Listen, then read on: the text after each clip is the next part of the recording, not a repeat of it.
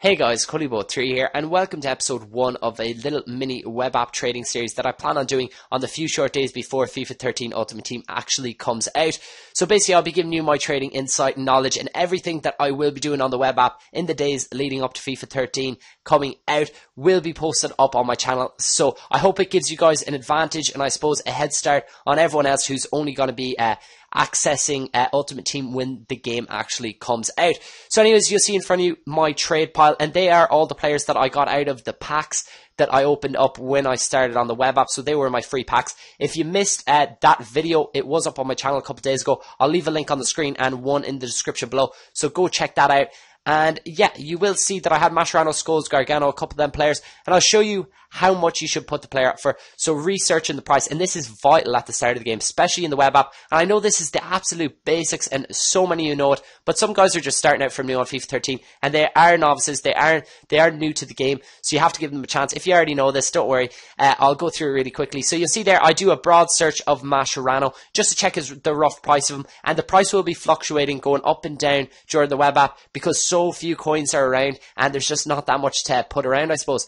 But anyways, I will search for his lowest buy now, just to check what it is. And it was indeed 4231, which was actually the one that I had in my trade pile that I pulled out of a pack. And it was 5k buy now. So I did list it for 100 cheaper, hoping that I will sell it. So 4,900 was the bin that I put Mascherano up for.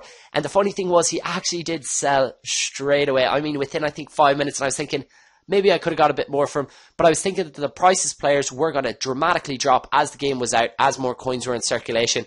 But hey, I was happy to get 4,900 and 900 off him. But you will see that there are a couple of players missing, like Mascherano and Scholes, and for some reason they did disappear. I did sell them probably about a day and a half ago when I did start on the web app. And I don't know, I didn't click on them. I know clicking on them does make them disappear.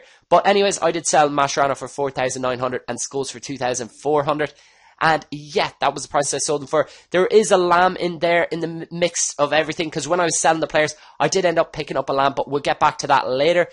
Anyways, there are a couple of players that didn't sell, you'll see there. And also, one of the 2 Udinese badges didn't sell. And that is unfortunate, but hey, I'll keep trying to relist them, and if not, I will discard them. They are close enough to their discard price, but when I am going to get stuck into trading and showing you guys trading techniques, I will be probably quick selling them, so I do have the available funds.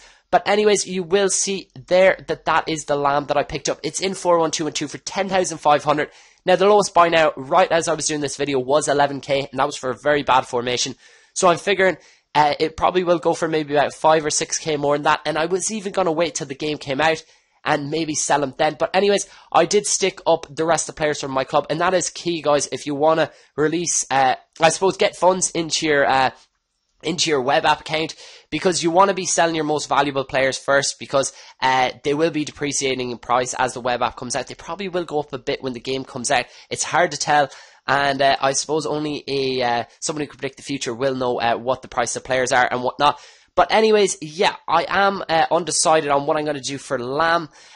You'll see him there. I don't know. Will I sell him now and free up funds? I am being a bit of a hypocrite in keeping them, even when I told you guys that you should be selling all your players out of your club to free up funds for trading. So let me know what you guys think, what I should do with them. Keep them and sell them on the first few days that the game comes out, or maybe sell them right now. So let me know what you think, and that is pretty much it for this first episode of my little mini trading series. I do hope you enjoyed it. If you did, make sure to leave a like, a comment, and all of that stuff. Anyways, have a good day, and I'll see you next time.